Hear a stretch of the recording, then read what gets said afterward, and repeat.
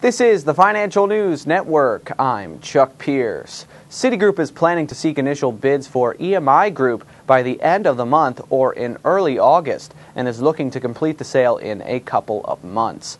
Sony and BMG Rights Management have expressed interest in buying EMI, and Len Blavatnik, who is leading the acquisition of Warner Music, Universal Music, and Alec Gores, may also be interested.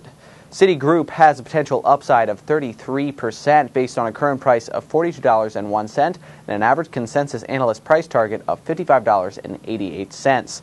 Citigroup is currently above its 50-day moving average of $41.16 and should find resistance at its 200-day of $44.03. For more updates, stay tuned. You're watching the Financial News Network. I'm Chuck Pierce.